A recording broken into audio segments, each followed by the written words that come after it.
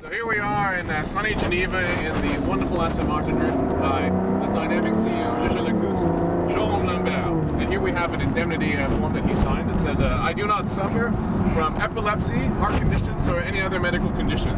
Which is excellent. Very, very life-affirming for the rest of us. So maybe you can hand to Jerome. Jerome, tell us a little bit about this car that you're driving today. We are in the Aston Martin Rapide. Give us the opportunity to go more than two in a car. Fantastic. More than two in Aston Martin car. Yes.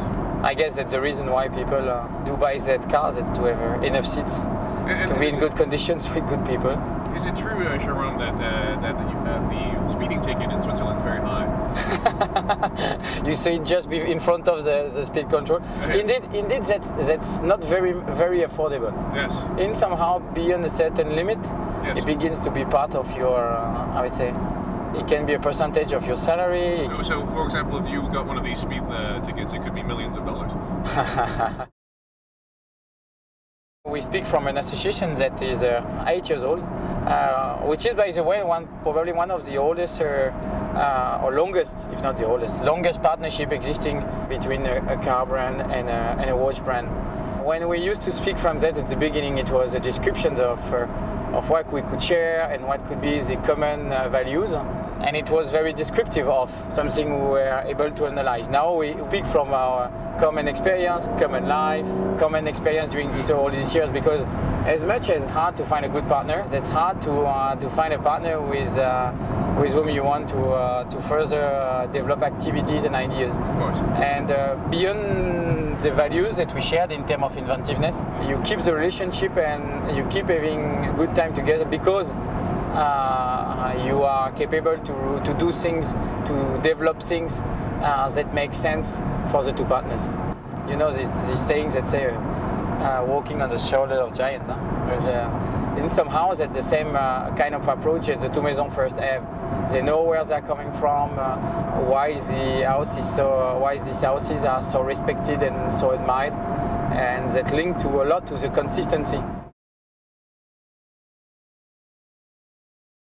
In the duometer line this year, we'll discover a brand new product called Spherotourbillon, and this duometer as Spherotourbillon is a brand new multi-axis tourbillon. Very interesting watch in terms of technical conception. Yes. As you said, first it's based on the duometer structure, movement structure. One part of the movement dedicated to the hour and minute and the time set and on the indication, and the other one just powering all the escapement system.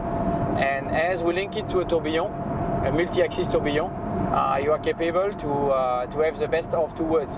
The ultimate precision that you have already in the other multi-axis tourbillon of Jaeger-LeCoultre, such as the Spherotourbillon, and to combine it with new functions that could not be possible without this architecture of movement. For example, a flyback on the second that requires a particular construction. Well, you cannot have it on a regular tourbillon. With the Sphero, you can have it. So watch is 42mm, a little bit less. I would say the movement height and the structure of the movement, a little bit less than 13mm, a little bit more than 13mm. So the watch is a very classic and elegant watch that you could wear every day.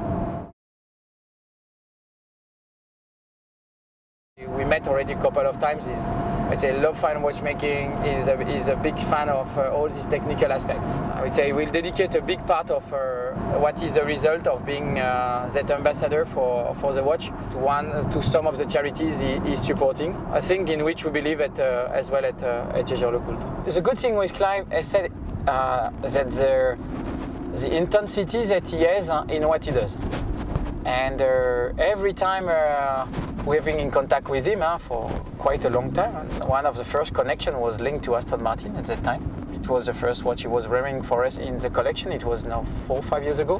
Whatever we propose, if it makes sense, of course, you find him with you. We do believe that cinema is in terms of art, in somehow what Jaeger-LeCoultre is in fine watchmaking, very linked to something that has again deep roots into the past, but also that by its ability to capture what is the world today, to create some elements that can be source of eternity and also a source of emotion. Because when we say at Jaeger that we want to make discovering new fields of fine watchmaking, ultimately that's what we always see in the eyes of the collectors and buyers of Jaeger-LeCoultre, that this sudden light linked to the emotions, this pleasure of discovery.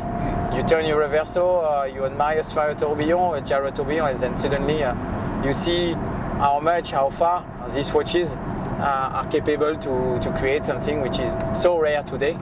The surprise of discovering something you haven't seen before. What is important for us is that the watches are capable to write their stories. You know, this year we have been along with the 80th anniversary with the Reverso. Remember how we opened the eyes when we saw the stories of the King of England. We saw the stories of the Prince of Denmark. It was explaining and showing and explaining their relationship with the watches. We love to say this link and this connection as a link to the time of today, and we are quite sure that that's part of the grande histoire of the watches of today. Günter Blümlein used to say Jaeger-LeCoultre is a reference in fine watchmaking. He said it in 1987 because he was referring to the culture. He was referring the way we are doing the watches at the manufacturer. He was as well considering the signature, the classical signature of the Jaeger-LeCoultre.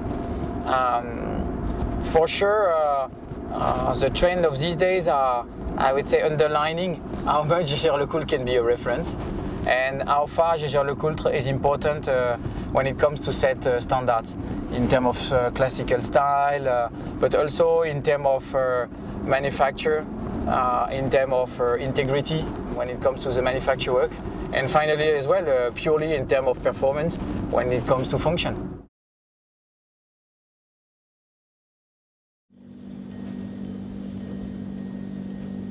The minute repeaters new age has been created by Jaeger-LeCoultre. I remember my friend a couple of years ago where at that time you used to consider a minute repeater had to have, I say, some characteristic. I say the answer at that time was no, just music, which is a good way to avoid to speak from the characteristic of these watches.